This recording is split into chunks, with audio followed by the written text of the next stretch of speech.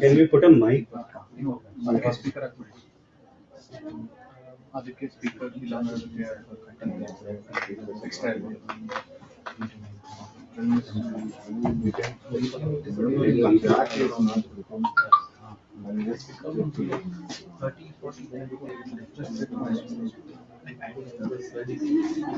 you hear me? Yeah, we can hear you. We are just ironing out a few problems with the audio. Just give us a couple of minutes. We're sorry for the delay.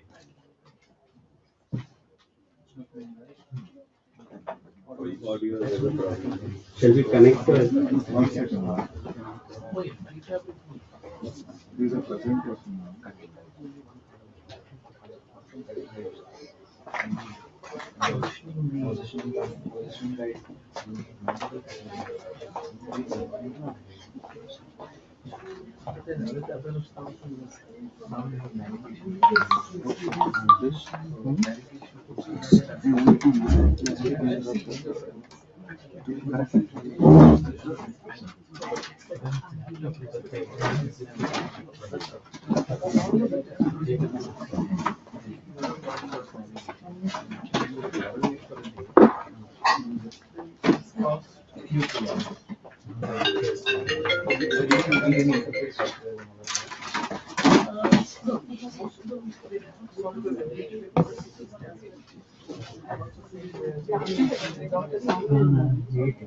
Let me just connect the booking onto the speaker. No, we just put this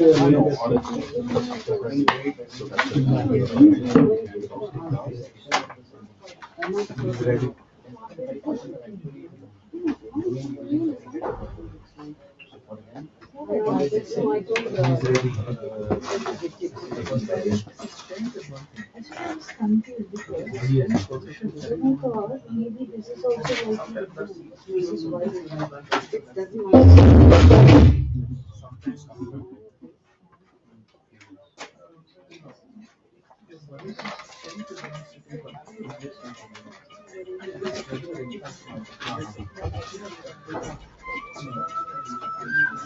Yeah, can we just try it again, Dr. Beumer? Okay, can you hear me? Yeah, fantastic. You're online. Okay, we're okay? Yeah, we're okay. When should I start? Dr. Beumer, it's a pleasure to have you with us, and it's an honor for me. You've been my mentor and teacher, and it's a great pleasure to have you lecturing on this topic to us. So please go ahead and start, Dr. Beumer. Well, it's a great pleasure for me as well, Jacob. I am very pleased to be able to communicate with your group and maintain our wonderful relationship that we've established over the years. I congratulate you on your wonderful conference. It sounds like it's very, very successful. And I look forward to seeing you all next March and then at the ISMR in September. So I shall begin. It sounds like you're making great progress in maxillofacial prosthetics. And of course, I think the center of the universe in our field is shifting to Asia, primarily to India. That seems to be where all the energy and activity is. And of course, you have most of the patients as well. You have quite a large patient population, so there's a great incentive to master these technologies and care for these patients. So I will begin. Today I will just be speaking about acquired surgical defects secondary to oncologic resections.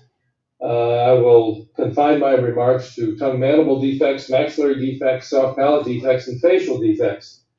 And the major theme of the talk today is that we have mastered many of the technologies and methods that are required to rehabilitate these patients.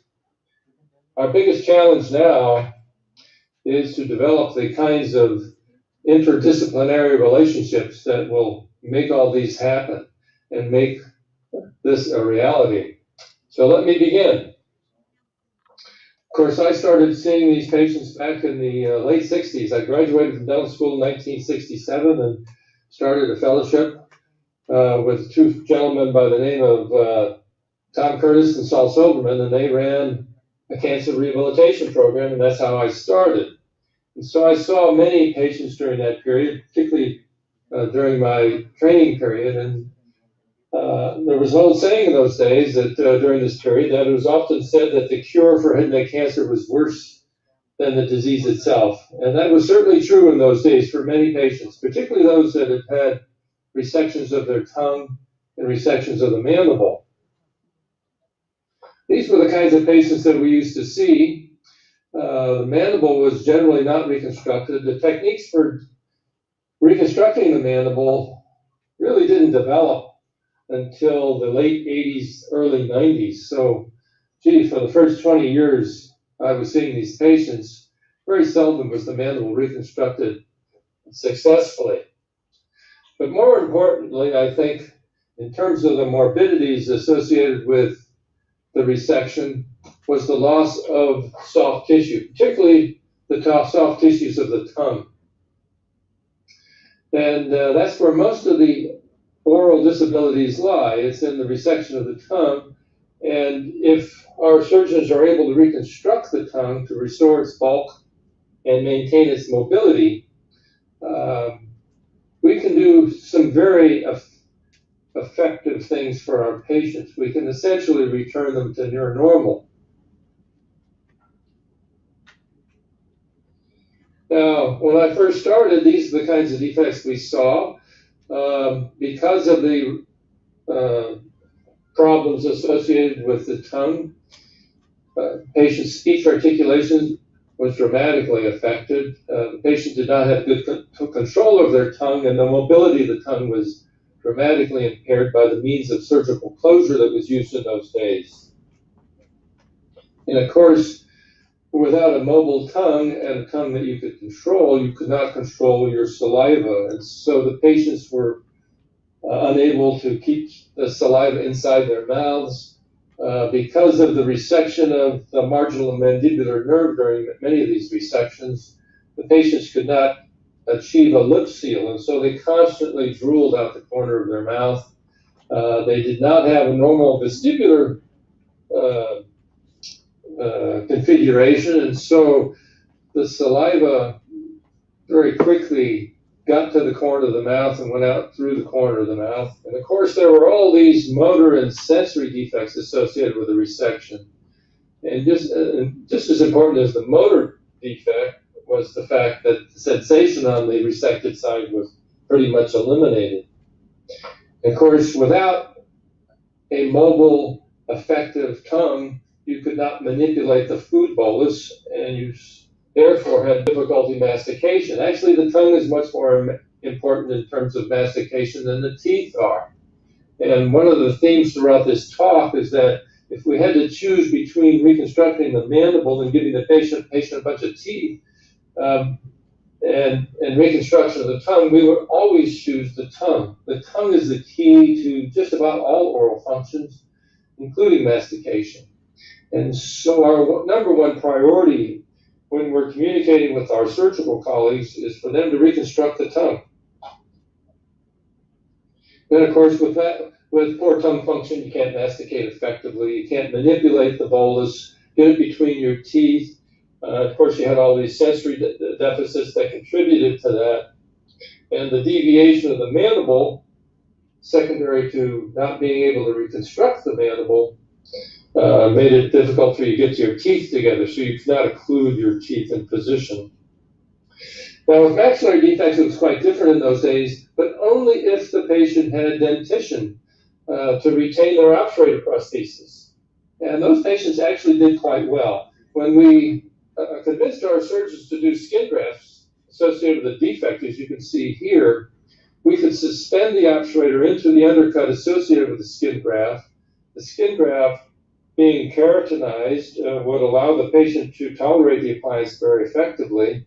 And then just with a couple of teeth, it didn't take very many, just a couple of teeth to hold the appliance up on the unresected side, the patient was able to function very effectively. They could chew. Of course, their speech was restored to normal.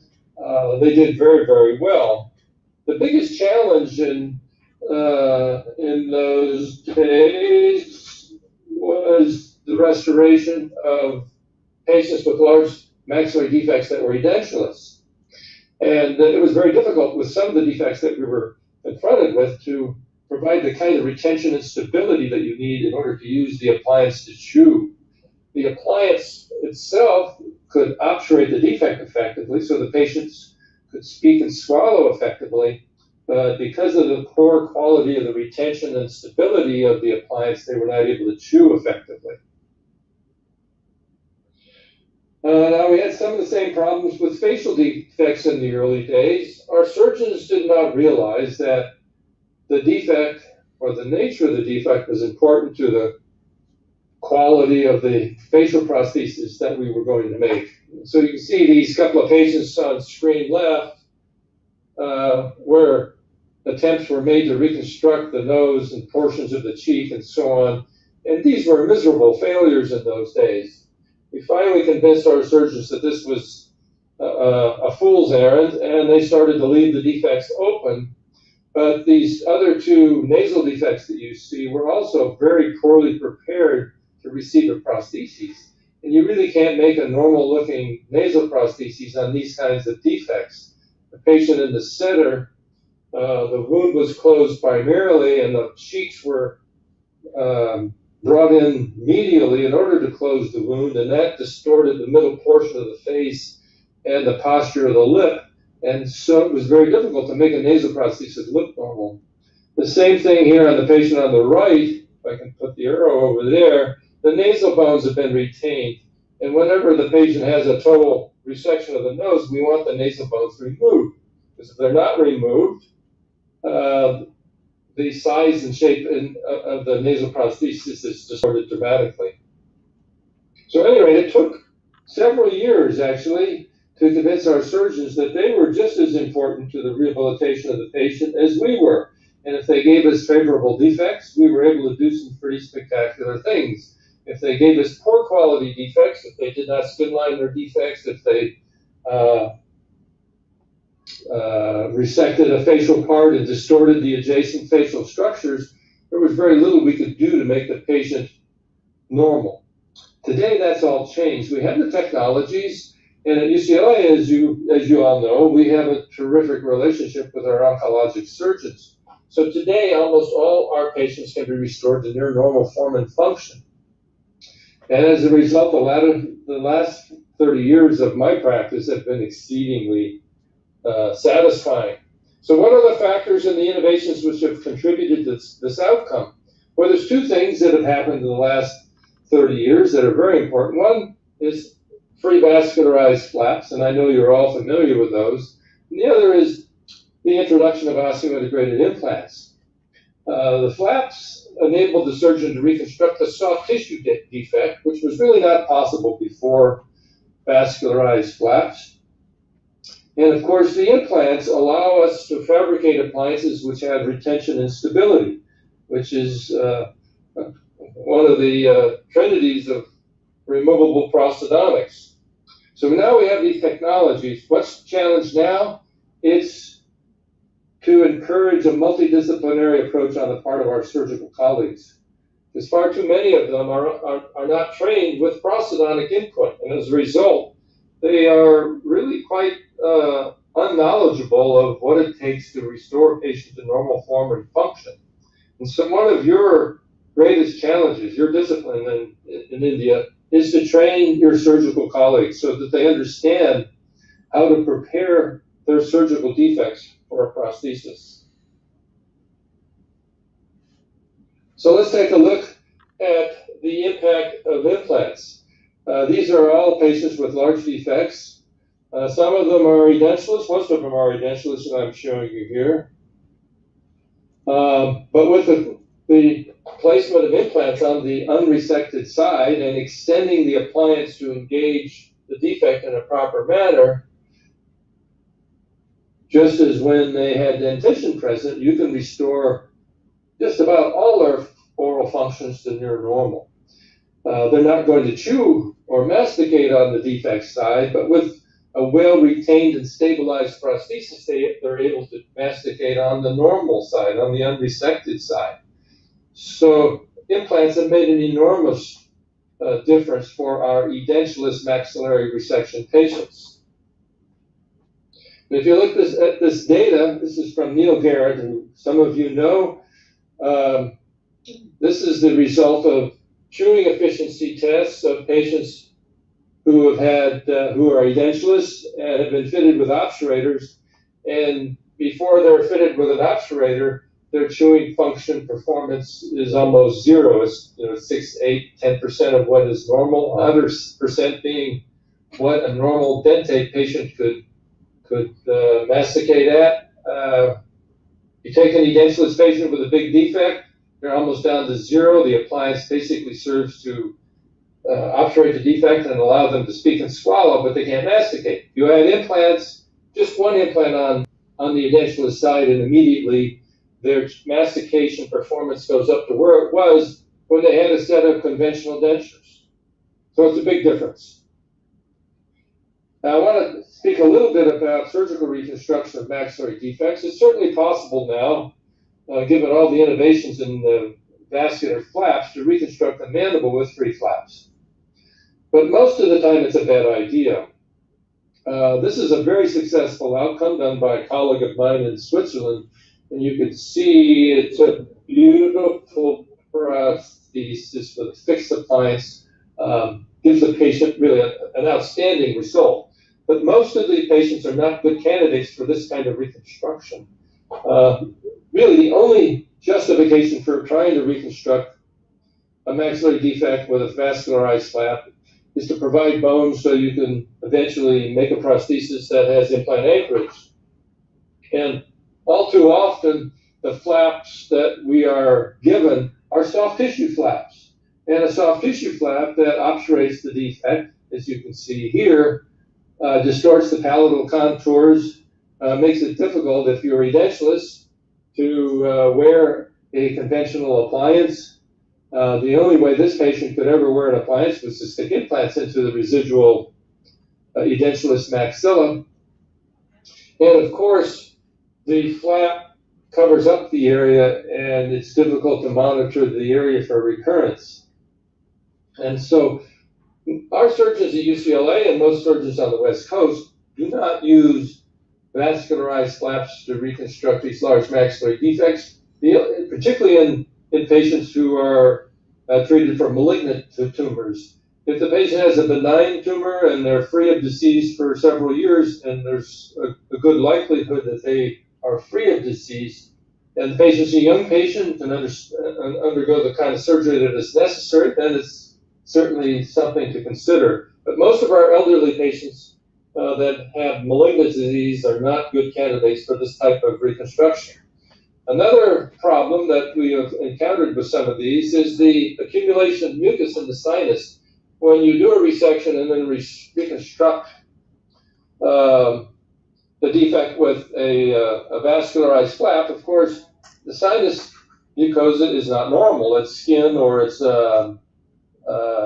squamous epithelium. It certainly isn't ciliated pseudocolumnar epithelium. So the lining walls of the reconstructed sinus lack cilia, and as a result, the mucus accumulates in the sinus, gets infected, it becomes odorous, and it has to be irrigated on a regular basis.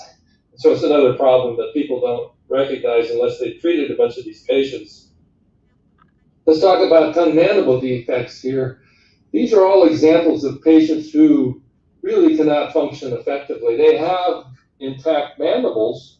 Their mandibles have been reconstructed, some with free flaps, some with free grafts, but because of the fact that their tongues were left unattended and not reconstructed, their oral function is really not improved very much by the restoration of mandibular continuity.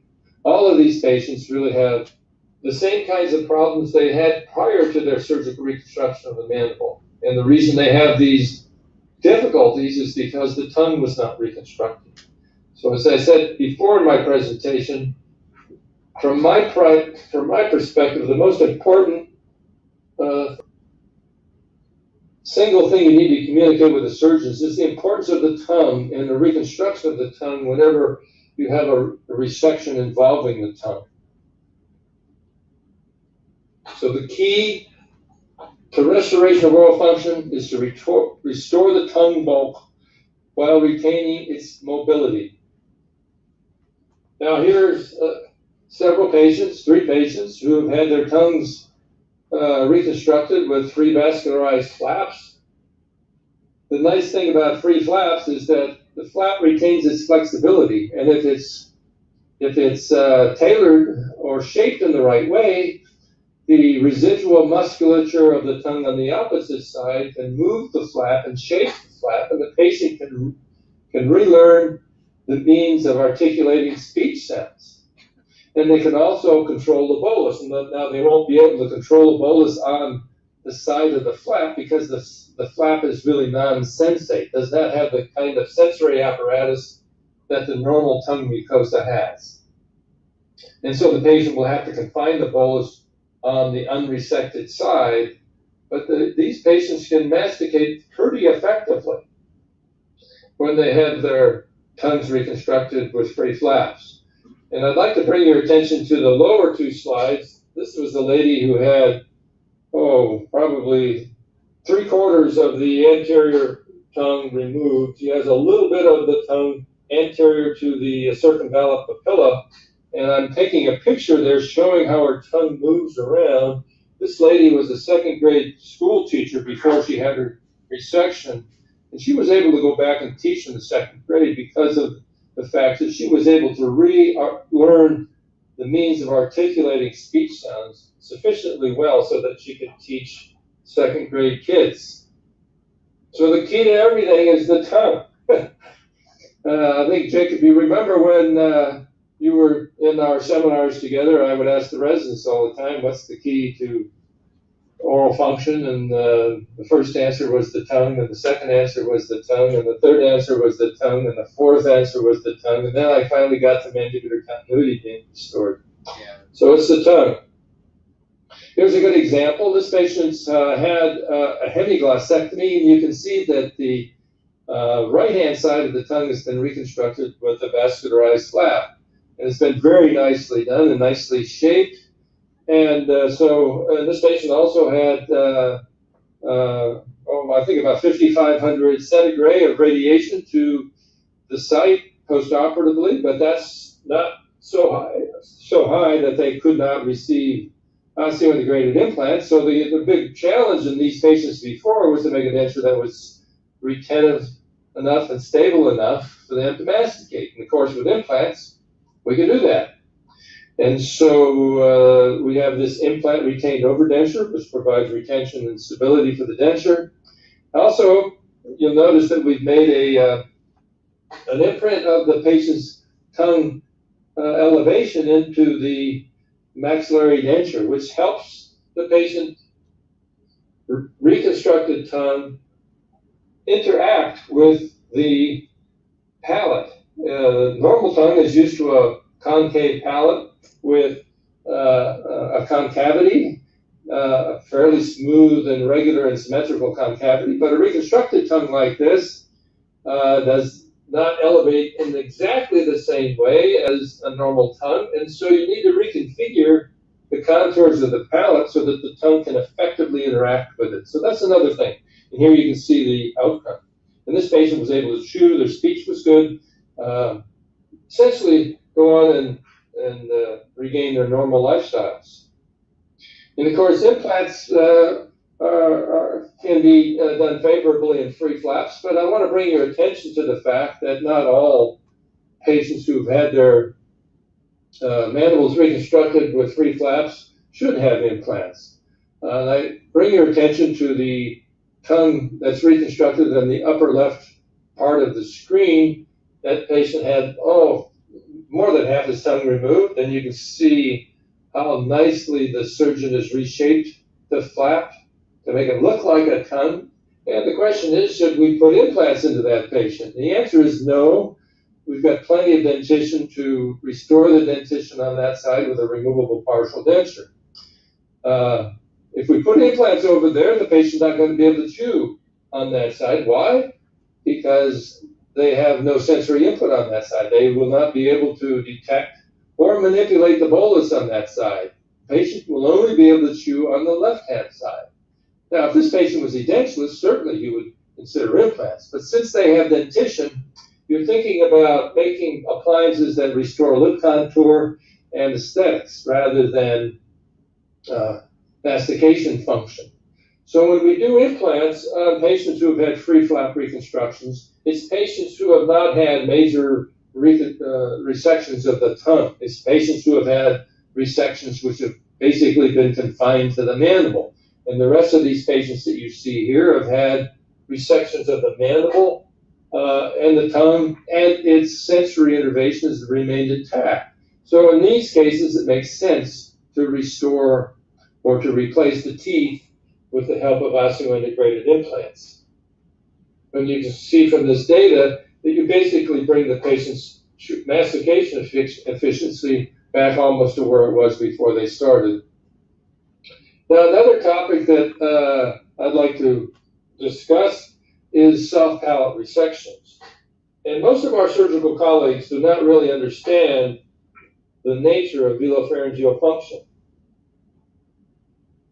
And you almost have to train them because they think plugging up a hole in the soft palate defect will somehow restore speech, and that's just not the case. The key to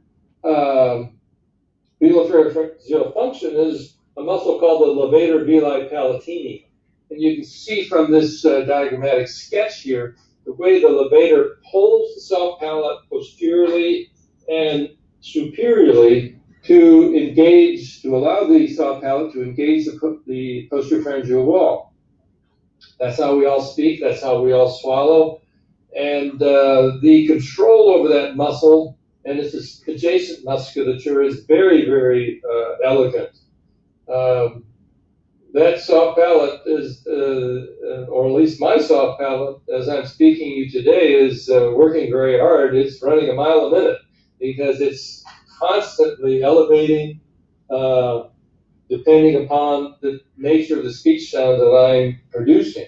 When I produce a plosive sound like a B or a P, that soft palate is elevated and very intimately closes the oral cavity from the nasal cavity. Whereas when I'm making, say, an M sound, the soft palate is more in a down position, and a lot of the airstream and the sound goes through my nasal passages. And of course, there are many sounds that are in between. And so when you're communicating with your surgical colleagues, you have to make them understand that it's the levator muscle and its remnants that are the key to restoration of speech and swallowing and velopharyngeal function. Now here you see a patient that has lost their entire soft palate. And you might say, well, it's going to be impossible to restore this patient's speech to normal. And the answer to that is, no, it isn't. It's very easy. In fact, this is one of the easiest soft palate operators you would ever make. And let me tell you why. Soft palate has been removed, but if we go back, you can see that the levator inserts into a cartilaginous tube in the posterior lateral portion of the pharyngeal wall. It's called the torus tibialis. And the muscle comes down the posterior pharyngeal wall from the torus for about a centimeter and a half, and then it finally goes across the midline and joins with the opposite side to serve as this sling which elevates the soft palate during speech and swallowing. Now, in a resection such as this, there are remnants of the levator muscle in the posterior lateral pharyngeal walls. And so if you can engage those remnants in a precise way with your speech bulb, as you can see in the lower right-hand side of the screen, you will restore the patient's ability to control in a very precise manner the distribution of sound and airflow between the oral cavity and the nasal passage. The key here is access to the residual elements of the levator muscle. If you have access and if you can keep the appliance retained in position in a precise manner, you can restore speech to normal on every single patient. Now, our surgical colleagues don't quite understand that, and sometimes they try to reconstruct this area, and usually they do more harm than good, and I'll show you that in a minute, the results of that. But at any rate, here's a patient who lost, or a couple of patients actually, who have lost, almost half the soft palate. They had tonsillar neoplasms as well. The neoplasm extended from the tonsil into the soft palate, and the usual and customary resection. And you see flaps have been used to restore the lateral pharyngeal wall. Important to note here, the flap has not been tied to the soft palate. It's been left open and free. And so that's exactly what we want, because we have access to the levator on the opposite side of the defect. If you look at this patient on the right here, where you see my arrow, the obturator actually extends behind the soft palate and extends towards the left pharyngeal wall and engages the remnant of the left levator. And so if you have access and if you have a means of retention, and here we have a couple of canines that are being used to retain the obturator, the patient will have perfect speech. The big problem in these dentulous patients is retention. And before implants, it was difficult to retain some of the appliances that we made because of many, many reasons. Most of the time, it was the posterior palatal ciliary was distorted to the point where we couldn't get good seal for a maxillary denture. But today, we can place implants into the premaxillary segment, and with the retention and stability gained from the implants, again, we can precisely contour and engage the residual levator musculature that's left and give the patient a perfect speech result. This is what we would rather not happen. If you look at the patient on the right, the flap has been tied to the soft palate. And what that does is eliminate access to the residual levator musculature on the left side of the pharyngeal wall. If you look at the patient on the left-hand screen, that's a successful reconstruction with a flap. The only successful reconstructions I've ever seen with the soft palate defects is when less than half of the soft palate was resected. And this was done by one of our surgeons at UCLA, and it was a successful outcome. It was interesting to note that the same surgeon did the closure on the one on the right, and that was very unsuccessful.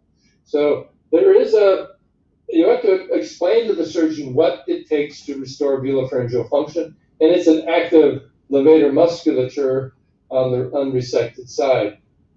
Now, this is an interesting patient. This is a patient who had a tonsil, soft palate carcinoma, and it extended down into the base of the tongue, and you can see that a good portion of the soft palate was removed, as well as a good portion of the tongue. And this is a beautiful surgical reconstruction. It's actually perfect. It's exactly what we wanted. The tongue is reconstructed with a flap, and the lateral wall of the pharynx is surfaced with the flap. Soft palate is not tied down in any way. There's access to the residual levator musculature on the left pharyngeal wall. So we make a partial denture, make our speech obturator prosthesis, extend it up and behind the soft palate to engage the residual levator musculature on the left pharyngeal wall, and bingo, the patient has almost perfect speech. This is a perfect outcome. This is exactly the kind of interaction that we want to see. These are the outcomes that we expect. Now let's go on and talk a little bit about facial defects. If we get, we'll start talking about nasal defects first. There are some basic principles that we've all developed during the years. And if those principles are abided by the surgeons during their resections, we can give patients almost perfect nasal prostheses today. What are those basic principles? Well, we want the nasal bones resected. If the nasal bones are retained, they will distort the residual nasal prosthesis, make it too large, make it difficult to blend it into adjacent facial structures. At all costs, secondly, we want the surgeon to avoid distortion of the lip, cheek, and nasolabial fold areas. They can do this by lining the raw tissue surfaces with skin. If they try to close the skin margin up against the mucosa margin, they will pull the cheeks medially and create a middle face contour that's quite concave. And to place a nasal prosthesis on that type of facial defect is not difficult, but it's difficult to make it look like it really belongs on the patient. We also want to avoid distorting the position of the upper lip. If you tie the upper lip margin to the mucosal margin on the floor of the nose, you'll pull the upper lip up and distort the position and contour of the upper lip. And it will make it very difficult to make a nasal prosthesis that interfaces properly with the upper lip. And of course, we want to consider osseointegrated implants as well because they improve the retention of the appliance. With ear defects, we'd rather have total auriculectomy defects. We want the surgeon to retain the tragus because it hides the anterior margin. If we have a defect, we want it lined with a split thickness skin graft. We don't want any rotational flaps brought in because they have hair follicles in them. So we don't like those kind of flaps.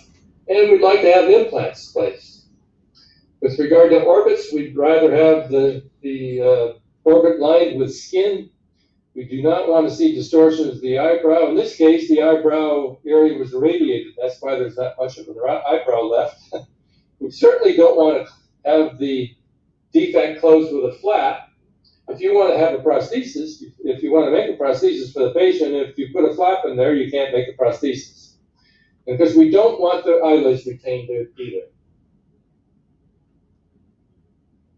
So if we do things properly, if we have proper defects, and you can see these are both good defects. The floor of the nose has been lined with skin. The lateral defects have been lined with skin. You can make a nose look like a nose, and it interfaces with the lip in a proper manner. In auricular defects, the same way. You save the trachea, line the wound with a split thickness skin graft, and you end up with really nice outcomes. The same thing with orbit. If you have room to place your ocular prosthesis and to develop proper lid contours, you can make a perfect oral prosthesis. And all of us in prosthodontics have these abilities. And of course, with large defects, now with implants in particular, we can give these patients quite a nice looking appliance that allows them to re-engage in their social lives. The key factor during resection and closure is that the surgeon should attempt to leave adjacent contours, tissue contours, undisturbed. Now, sometimes it's useful to line raw tissues with skin. We always want to see that because it gives us a bearing surfaces for our prosthesis. But we don't like to see tissues distorted because of the need for closure. So here we have all these, you can see these large mid-facial defects, and the outcomes can be really quite impressive when you have implants and you prepare the defects properly. And of course, when you look at the utilization rate of facial restorations that are retained with skin adhesives and you compare them with implant-retained facials, it's a big difference. The patients favor, as you can see from these yellow columns, the implant-retained appliances, and they tend to use their appliances effectively. Now, last, I'd like to talk a little bit about the can-can revolution in maxillofacial prosthetics, if I may. This is an area of particular interest of Dr. Gianetti, as you know. It's gotten to the point now where Dr. Gianetti is involved in just about every mandibular resection that's going to be reconstructed with a fibula flap, and the patient is destined to receive implants. Because he actually now is dictating the terms of the resection. He plans the resection from the perspective of the prosthetic rehabilitation and tailors the fibula in such a way that implants can be placed in proper position and the patient can be rehabilitated. And of course, that's the opposite of what it was 20 years ago. 20 years ago, we used to make these very crude stents, and the surgeon would attempt to use it to at least get the fibula in a reasonable position. Now it's possible to control all these things with great precision because of the CAD/CAM technologies and some of the software treatment planning programs. And so here's a patient that's destined for almost a total resection of the entire body and synthesis of the mandible. This was an ameloblastoma, and as a young man, he's only 19, 20 years old, and so you want to restore his ability to function as well as his cosmetic appearance. And so this appliance that you can see is actually planned and developed prior to surgery based on his opposing dentition and contours of the maxilla. And so here you can see the way the appliance is dictating the contours and positions of the osteotomies of the fibula and the way it's located in position. And so this is a much more precise means of tailoring the fibula and placing implants. Before we used to just eyeball everything. Now with the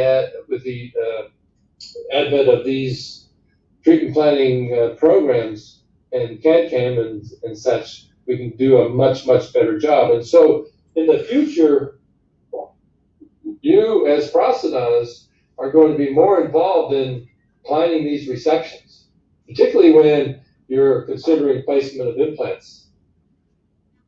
And here's another case. It's a unilateral mandibular resection case. And here again, the fibula is based on the pre-surgical plan. All the osteotomies are peripherally planned. The angles of those osteotomies are going to be perfect now. And the success rates and the outcomes are just going to be dramatically improved. Also, of course, implants now are playing a bigger role in these large maxillary resection defects. We used to make prostheses for people with very large defects, but they had to hold them in position with their tongues. And of course, in patients with large resections, there are few, if any, implant sites remaining in the palate. And so the zygomatic implant has become a real asset in our practice in restoring patients with large defects. And it used to be that zygomatic implants were relatively difficult to place, but now with these new treatment planning tools and with the use of either fully guided surgery or navigation surgery, it's much easier for our surgeons to get them in the right place and with good anchorage. And so this is one of Dr. Gianetti's patients that he has recently restored, who had a total palatectomy defect. So, to sum up, let's try to summarize all the things I've said. In the past, frequently patients would be referred to us after the surgical resection, and this is always a disaster. It's infrequent that we can really restore the patient to the level that we would like when this happens. Very often in the old days, there was little or no input from our specialty, and this resulted in defects that were just not restorable in many cases. But now, for instance, in the maxilla, we know that if we interact with the surgeons and they line this defect with skin, they save the premaxillary segment, they place implants, and patients are going to be edentulous, they maintain access to the defects, we can make prosthesis, they put in osteointegrated implants, we can restore these patients to almost near normal form and function. And if the patient comes in with a tongue cancer or tonsil cancer, and the surgeon plans to restore the bulk and maintain the mobility of the tongue, we have a chance of restoring these patients to near normal function. And so now, the surgical reconstruction of the oral defect is being driven by the needs of prosthodontics. And of course, we've had that philosophy here for UCLA for many, many years. And one of our prime objectives here at UCLA is to try to spread this mentality across the world. And that's why we've done these outreach programs in India and in the Middle East and Europe and so on. We're trying to really not so much spread the technologies, but to spread the culture so that people will interact. So our people in prosthodontics will interact with our colleagues in surgery and radiation oncology, because we have all the tools now to bring these patients back to their normal form and function and allow them to re-enter their former positions in society. But we need to create an interdisciplinary environment in order to make this happen. So what are the factors and innovations which have contributed to this outcome? Well, as I said before, pre-vascularized flaps, osseointegrated implants, but the real challenge now is to create this multidisciplinary approach. And if we do that, we're going to do some very nice things for our patients in the future. So I'd like to thank you for inviting me, and I hope you enjoyed this presentation. And if you have any questions, I'm happy to entertain any questions if we can get them through the computer. As usual, Dr. Beumer, that was an amazing lecture. Thank you so much. Yeah, I think we can show the hall. We have almost a full house here.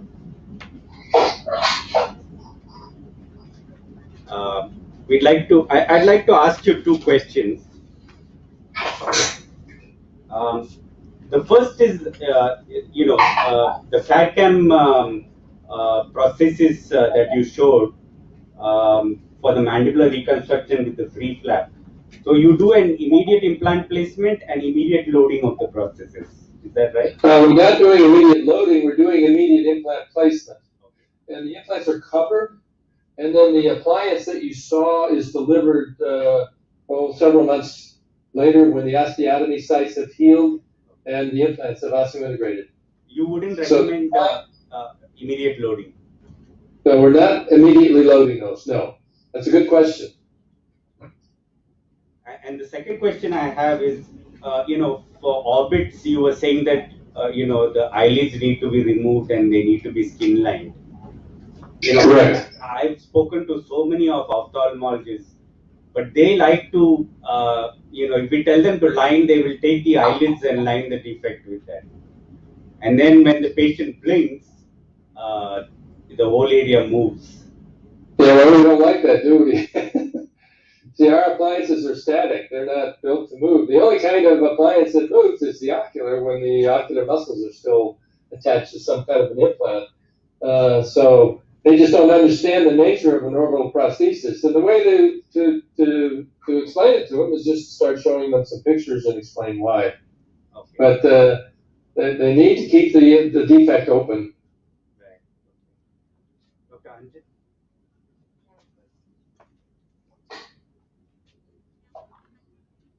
Just get a few questions in, Dr. Beumer. Okay. I like doing it this way. I can stay in my house and communicate with you guys all the way across the world. It's a wonderful technology.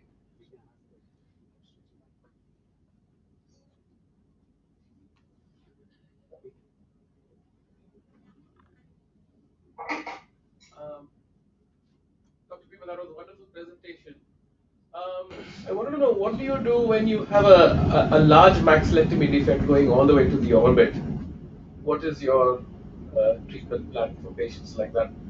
Do you put enough flap for part of it? Do you debulk it later on, then place implants? Or what is your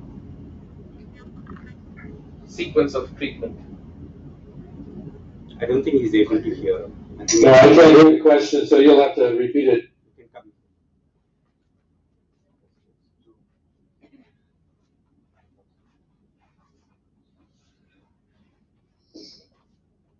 Does anybody else have questions?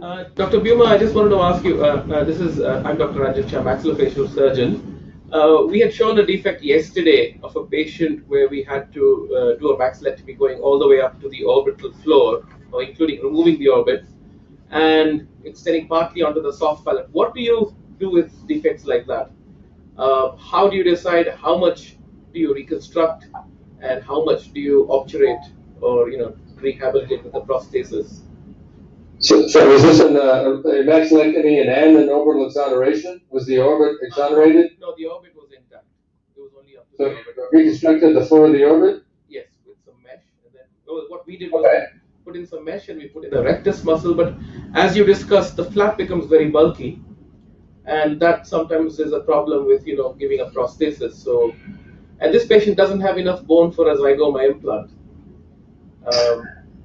Is he edentulous or does he have teeth? He has teeth on the other side, so we have teeth for retaining a Well, prosthesis. he had dentition, and of course, was this maxillectomy and all that done with a Weber Ferguson?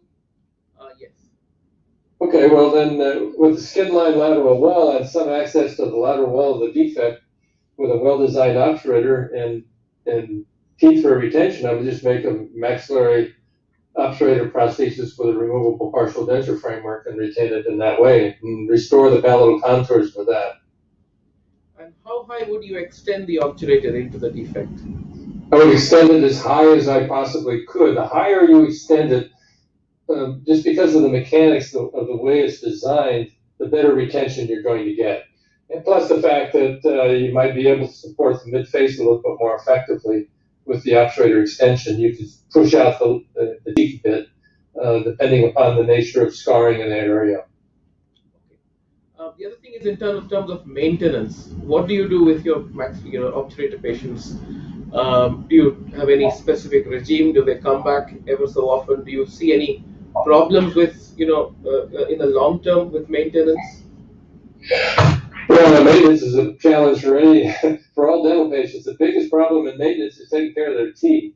In terms of the defect, all they really need to do is to swab the area with 2x2 gauzes every time they brush their teeth, so that the mucus accumulations don't dry out and accumulate in the defect. That's the biggest challenge. And what I generally do is give them a hemostat.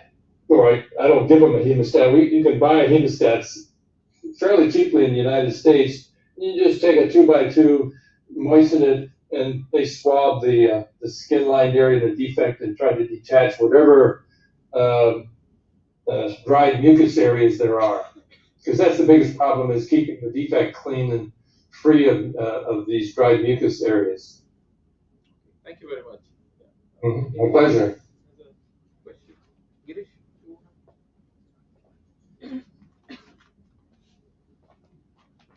Good evening to you, Dr. Beumer. This is Srini here. I have a question. We often see patients of heavy mandibulectomy where even the condyle has been resected. And such patients, when they come for a secondary reconstruction, desiring both treatment and replacement of the dentition, we are not very sure how predictable the outcomes can be. So, but you suggest taking the fibula right through and through, right up to the fossa, or to use a condylar prosthesis, or how should we be counseling such patients for with regarding to expectations with outcomes? It depends on what else is resected besides the mandible. It'd be unusual for the condyles to be resected. That's something that's not done very often in the United States. Why would the condyles be resected? No, it's just a practice. Sometimes just go ahead and do a heavy mandibulectomy. Not everyone ends up retaining the condyles, although we do try to inform them about the importance of the same in with rehabilitation in the future. So, well, you can certainly masticate and function effectively with a mandible that's connected only to one condyle. The range of motion is a little different, and the envelope of motion is different, but you can function quite effectively without a second condyle. I don't think I would try to reconstruct the condyle. I would just try to restore the contours of the mandible on that side, and whatever prosthesis you would make would be primarily cosmetic, because the patient would only really be able to generate force on the unresected side because of the loss of the condyle. And if you try to reconstruct the condyle and restore the and connect the masseter muscle to some of these reconstructed mandibles. They end up getting a lot of trismus, and it's very difficult to get inside the oral cavity and so on. Years ago, before we were reconstructing the mandibles, we could restore function to patients who had hemimandibulectomies very effectively if they had good tongue function, because we would just make these physical therapy appliances to train their mandibles so they could get their teeth back into occlusion, and they would just function on the unresected side very, very effectively. So restoring the dentition on the resected side in those patients is really a fool's errand, because patients that end up not using them anyway. So to me, that's mainly an aesthetic, cosmetic reconstruction issue. Thank you. Okay.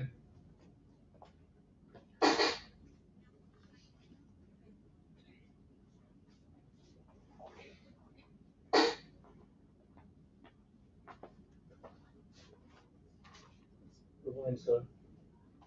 Good morning. I'm Dr. Namdambaza. Sir, I want to thank you for the work, because we are very lucky to get one of the pioneer of maxillofacial prosthodontics. So my question is, what is the future trend for maxillofacial prosthodontics? What are the role of stem cell? What are the roles of new technologies in the field of maxillofacial prosthodontics? So can you please enlighten us? Thank you very much, sir. That's quite a question. Well, I don't know if you're aware of the Weintraub Center, but the Weintraub Center is a tissue engineering research lab that we established in our department about 20 years ago. And of course, the goal of the Weintraub Center is to replace our acrylic resin with tissue, viable tissue. So the future, to me, is to try to reconstruct some of these defects with tissue, and particularly with respect to the tongue and soft tissues. It's pretty easy now to reconstruct the mandible with these free vascularized flaps. That has been a spectacular advancement. So I'd say tissue engineering would be one thing that I would look for, and of course, CAD/CAM is going to have an enormous impact on your profession, because you, as the experts in oral function and oral contours and the way the mandible works and the way the soft palate works, will be asked more and more to become engaged in the planning of these resections from the perspective of putting the patient back together so that they can be functional. So I'd say the two things would be the digital technologies that are evolving now, and tissue engineering. Those would be the two fields that I would anticipate would be pretty active in the next 20 years. Dr. Beumer, thank you again so much for being with us, and we look forward to seeing you in Kochi in March. Okay, I look forward to seeing you too. Okay. You take care. Okay. Thanks a lot. Thank you. Bye-bye. Bye-bye.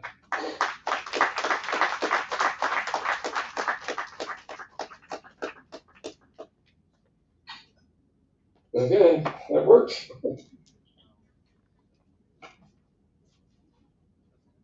Bye-bye.